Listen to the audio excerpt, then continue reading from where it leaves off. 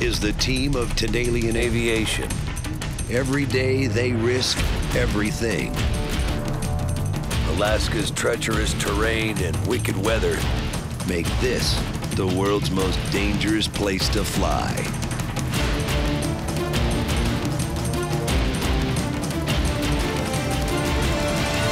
These are the tales of Alaska's ultimate bush pilots.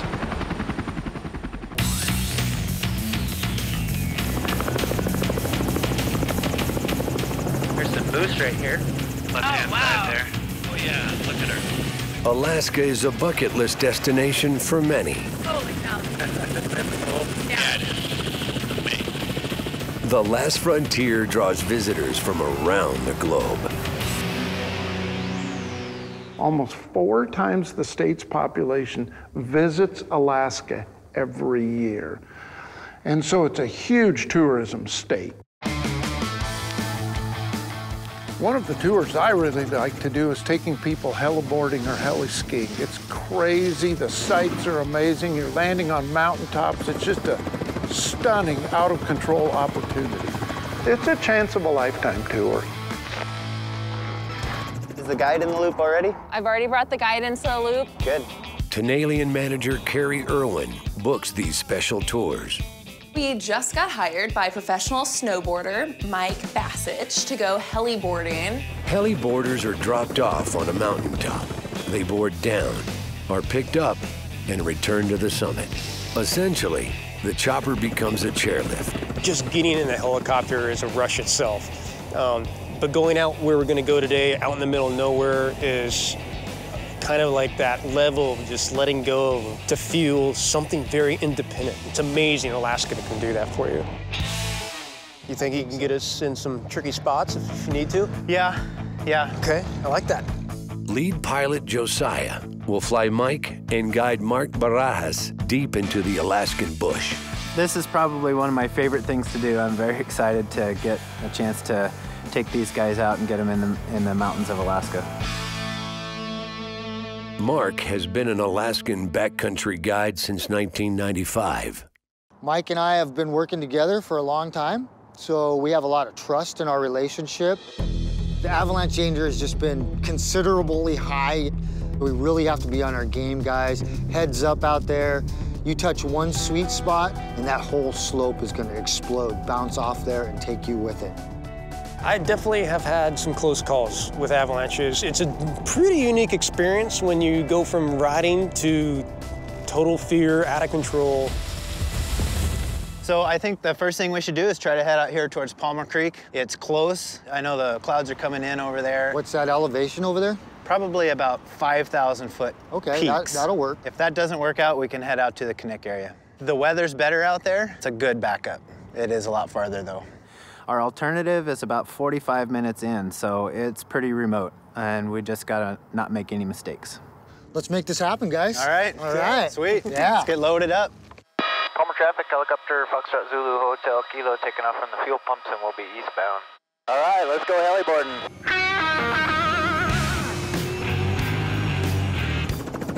The guys are heading to Palmer Creek, 35 miles southeast of Anchorage. Looks like some sheep down low right down there. Oh yeah, I see them. Yeah, I'm gonna go do some hunting after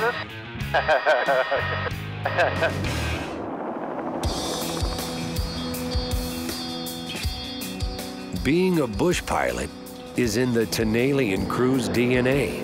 Joel's making sure that this passion is passed on to the next generation. We're gonna climb up to about 1,500 feet and work on spin control. Today we're gonna go flying. Micah, my son, he wants to be a bush pilot. No, I've been flying since I was about 11 or 12. Okay, what do you do when you get into a spin? You let the plane fly. It's kind of been a dream of mine to have one of my kids want to be a bush pilot. And Micah is passionate about it, so I'm letting him get the feel for the airplane with me. Today's lesson, recovering from a potentially deadly spin. All right, so let's go practice. It's kind of like getting into a sardine can. And crank it. Do a right turn, do a left turn. Okay, good. Way back by the bridge now. Okay. Hey, Micah, you start getting in trouble, that's what your brakes are for. Okay. Teaching Micah how to handle emergencies is paramount for Joel. He's seen his fair share of trouble in the air and knows what's at stake. I was flying out west of Port Ellsworth, so I was crossing a ridge at a 45-degree angle, but slowly was fighting the wind, the downdraft I was getting into, so my airspeed was dropping.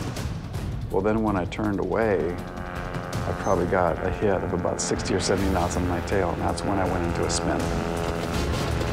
And the updraft was so dramatic that it flexed my airframe, my door flew open, the GPS flew off my panel, hit me in the face, and I thought, this is it.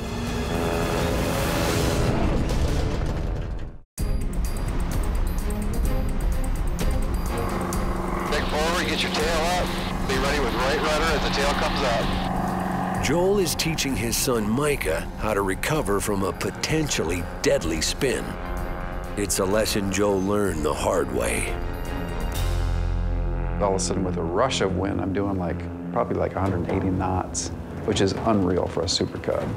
With the wind hitting my airplane so hard, and I had just come out of a spin, the tendency is to want to pull back and slow your airspeed down really quick, but you have to ease it back. You have to ease it back. Had I recovered facing the hillside, I wouldn't be here. I recovered facing away and flew out of it, climbed really high above the mountains and kept going.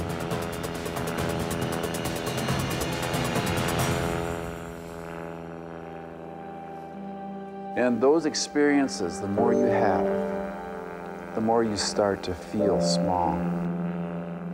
I got 5 kids, man, and I've seen enough death.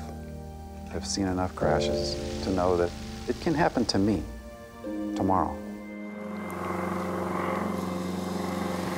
There, you've got the plane. I've got the plane. Because of flying's inherent danger, safety is Joel's #1 lesson while teaching son Micah how to fly. Yeah, let's just do a nice big circle. Yes, sir. What's my airspeed? 60. Okay, here's all we do is spin right here. Releasing the stick. Go back in it. Okay. A little more. Do not lose altitude. Pull that stick back, back, back, back. If you start losing, add power to keep from stalling. And hold altitude. Just hold altitude. Got it, good. A little more. Attaboy. Touch down that circle by that bush. Oh, that's awesome. Flaps off. Hit the brakes slowly, gently. Oh, and that was nice. That was really nice. Okay, you're good to go, man. Joel wants to give Micah an appreciation for flying in Alaska. Every day, I'm saying, look how beautiful this is. And what do? I agree. No, you don't. He goes, come on, man, you say that every day.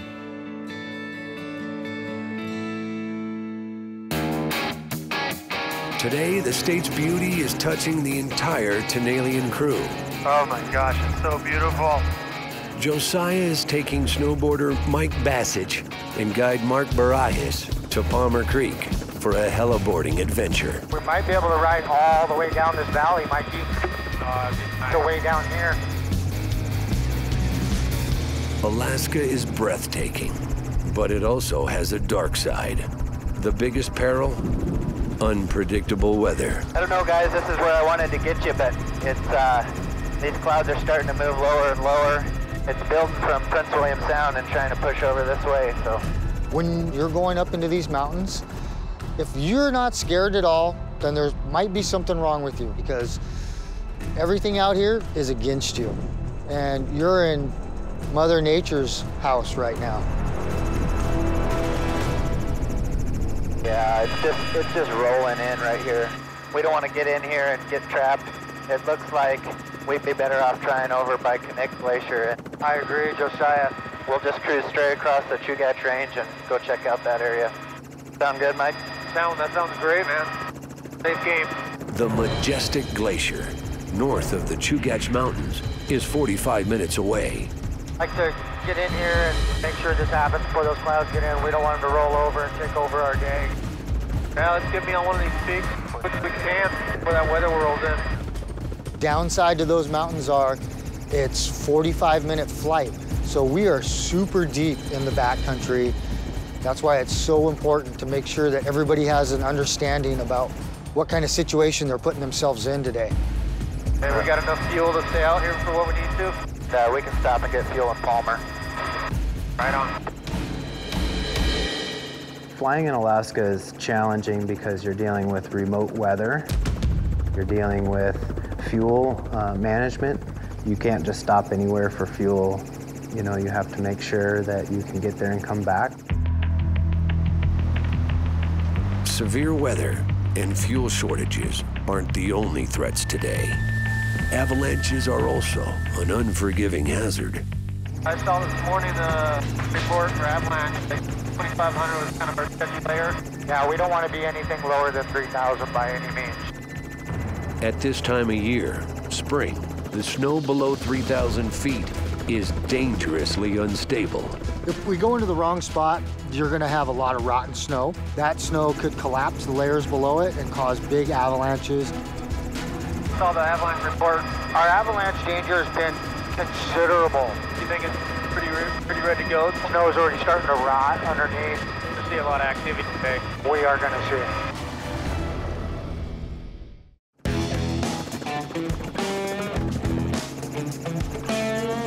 Oh, look at the beautiful Knik Glacier in front of us, gentlemen. Josiah is taking snowboarder Mike Basich and guide Mark Barajas to heliboard on Knik Glacier. You see these little avalanches over here that released during the storm? Yep. It's springtime here, so the avalanche conditions are pretty big right now. The group must find a spot where Mike's boarding won't trigger an avalanche. Right now, it's just healing up. It's just waking up right now, you guys. Yeah, the sun's hitting it. Yep.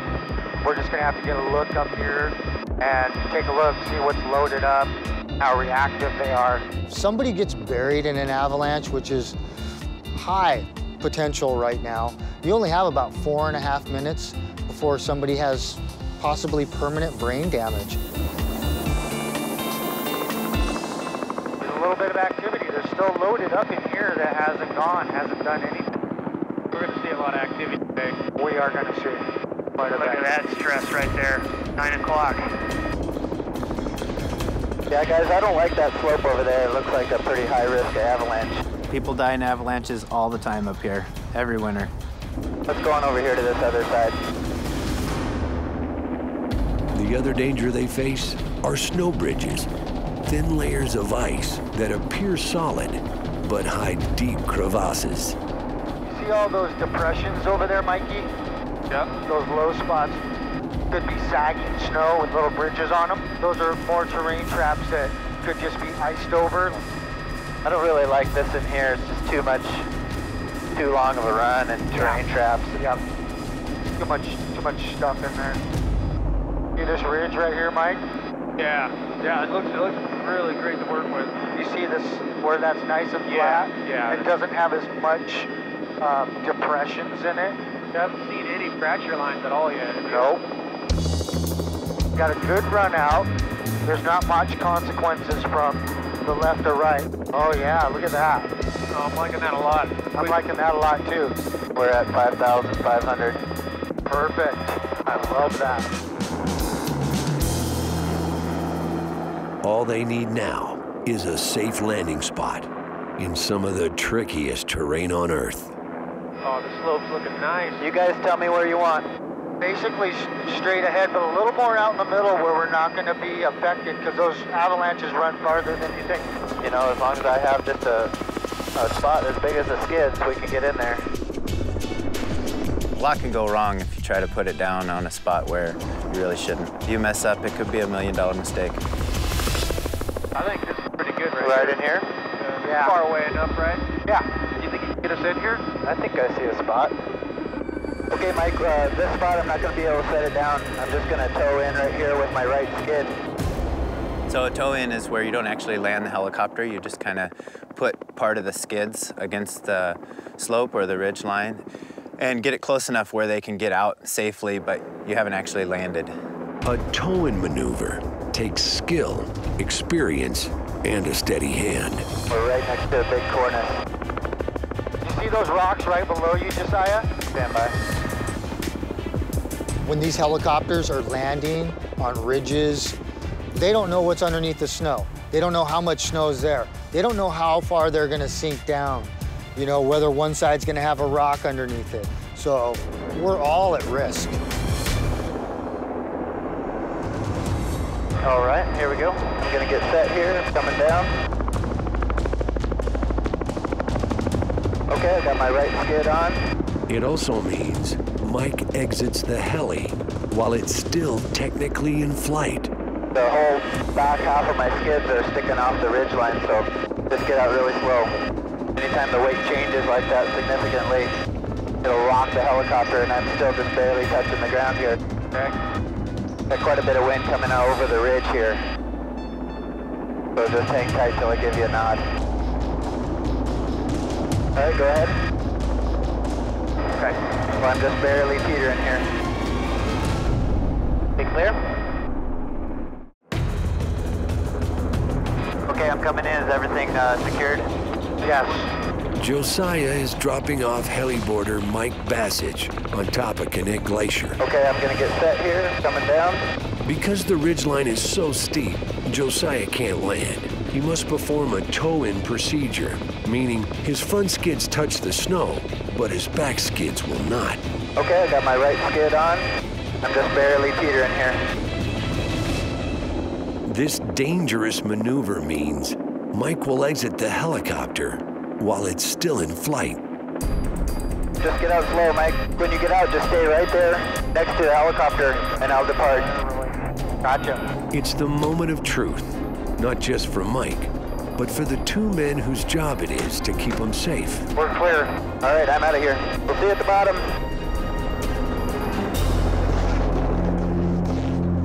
Okay, Mark, I'm gonna circle around and watch him as he goes on this first run. Make sure it's all good. Roger that. Okay, there he goes. Yep, he dropped.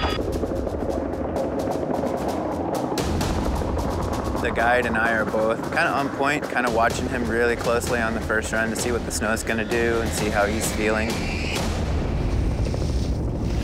Yeah, if we see anything rip loose, we're going to go right in there and get him. Yeah. It's looking good? Oh yeah, look at that. Oh man, he's flying down there.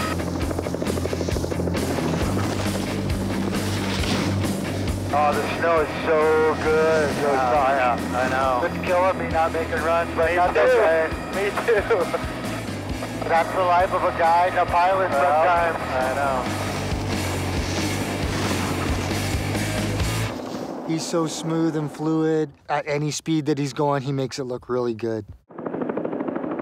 Okay, let's circle back down to the bottom and pick him up. Man, he went fast.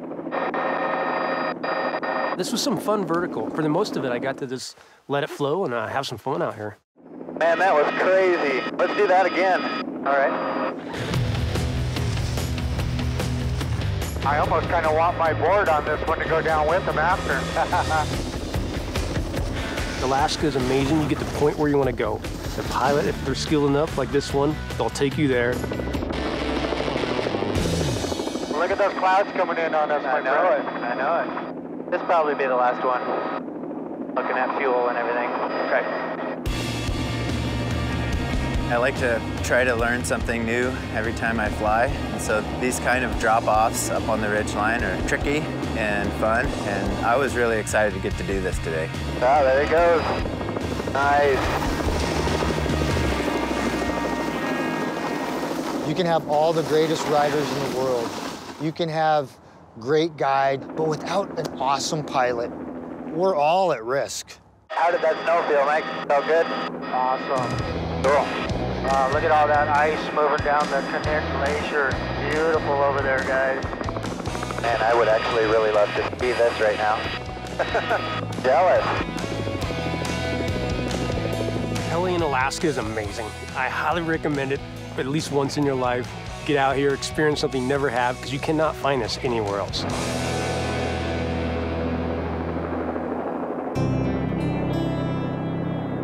The Tenalian crew are not traditional bush pilots. They're modern-day aviators, flying a new route. We all have a picture from 20, 30, 50 years ago of the Alaska bush pilot and what it is. I think in many ways that's kind of disappeared.